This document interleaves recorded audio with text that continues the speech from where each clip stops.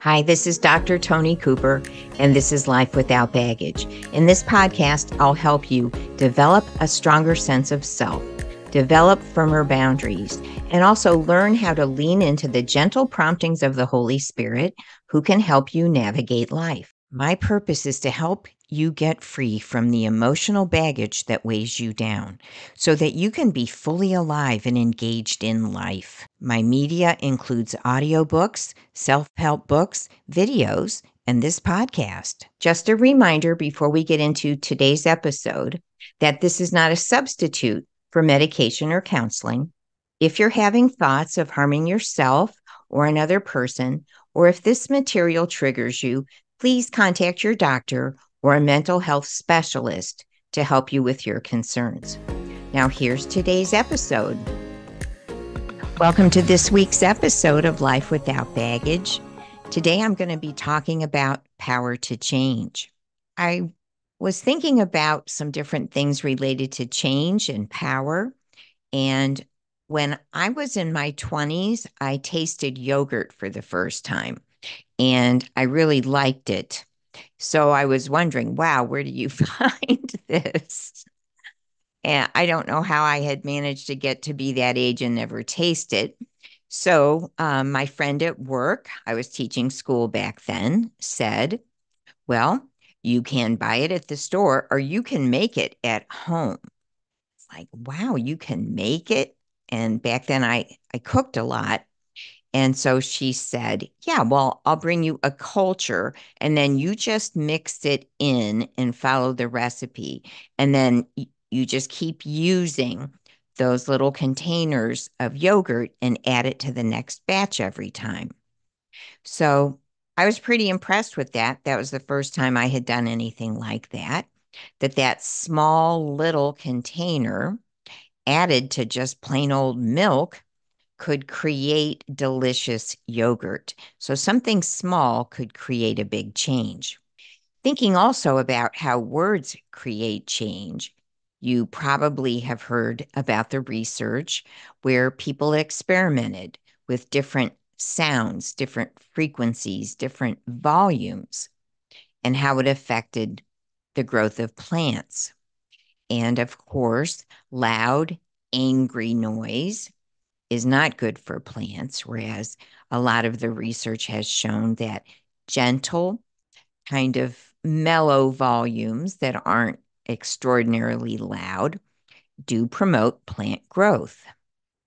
And another study you may or may not be familiar with, this isn't as clear cut, but there has been some research by a Japanese scientist named Dr. Emoto that the way that water is spoken to, the volume, the intensity, how angry or how gentle, affects the way that crystals are formed. So there are a lot of different examples here from food, from plants, from nature, that there is an impact from something small to create significant change. And especially today, I want to focus on how words create change. I've talked about over the last several months the importance of the words we say to ourselves. From time to time, I talk about the importance of using God's word to see significant answers to prayer, to see significant change. So I'm going to bring some of those thoughts together today, and I'm going to pray some things over you for whatever it is that you would like to see changed inside of yourself. Maybe there's a loss you've been through. Maybe there is a situation that causes you a lot of sadness, a lot of anxiety. So I'm going to decree some blessings over you today, and you can just let those wash over you and engage your faith to receive it. Now, this is based on a couple of different scriptures of why this is helpful. Isaiah 61:11 talks about the self-fulfilling power of God's word. I get that out of the Amplified Bible. That's my preferred translation. So there is a power that fulfills itself. If you think about like how a seed is planted, and there is power inside of that seed that when it's mixed with water, that there is life inside of the seed, and the seed produces after its own kind. So God's word produces transformation. It is self-fulfilling. There's also a verse in Hebrews chapter 4 that talks about God's word is living and active. I used the example of the yogurt culture, that it's kind of alive and it creates change. And God's word is alive. So when we listen to God's word, when we read God's word, we want to respect the power that's in it and then yield that power to produce things that are good for us, peace, joy, to see answers to prayer. Although today we're going to focus more on changes you would like to see in yourself. And then one other scripture in Jeremiah chapter 1 talks about God watches over his word to perform it. So when we are using God's word for ourselves or in a situation, when we decree God's word, then we are inviting him then to act on it. He honors his word. So the more we know God's word, the more we can use it to our benefit to grow, to change, to find peace, to find strategies. So if you're able to get comfortable, get cozy right now, and I'm going to pray some scriptures over you.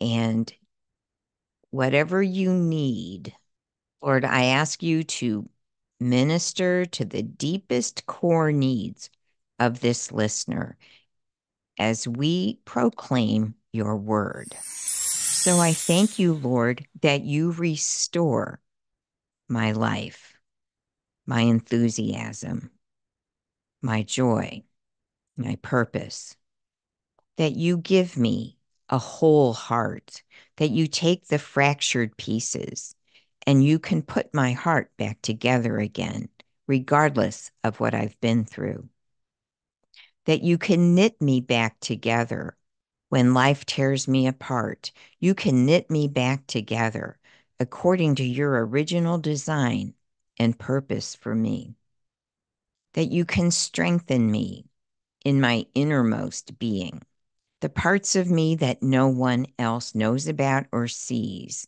You can strengthen beyond what I've ever been before. You can strengthen me. Your word, your life in me strengthens me, even in the midst of difficulties. Regardless of the storm, you make me strong. Lord, thank you that even in the midst of whatever my life circumstances are, that I can know your constant, unbroken companionship, that your voice inside my spirit, your Holy Spirit speaking to my spirit, gives me direction. This is the way. This is the path of life. Go this way. And I want to acknowledge you. You strengthen me so that I can break with habits and addictions and practices that are bad for me. You're the one that empowers me to make those changes. I speak restoration over this listener in their heart, in their mind, even in their body. Lord, you tell us in Psalm 68 that you are the God of healing and repeated deliverances, that you strengthen us, that you carry us, and that your mercies are new every morning. You never get tired of me. You never run out of power or peace or strength. And you make the way where there seems to be no way. So those scriptures were out of Psalm 23, Psalm 86, Psalm 139, Ephesians 3:16, Isaiah 41:10, Isaiah 30, Isaiah 42, and Psalm 68. So I just want to make a couple of comments. So one of the things I think about is that the Christian life is supernatural. So when we live completely dominated by our natural circumstances, by our automatic emotions, by our way of thinking, that we're not really accessing our supernatural power and peace that's available to us once we receive Jesus as our Savior. You don't want to be dominated by your natural tendencies, your automatic emotions, your automatic reactions. We still have them as human beings, but we don't have to be controlled by them.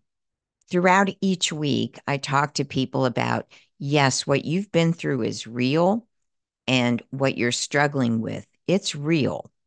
But each day we can wake up and decide, what am I going to make my focus?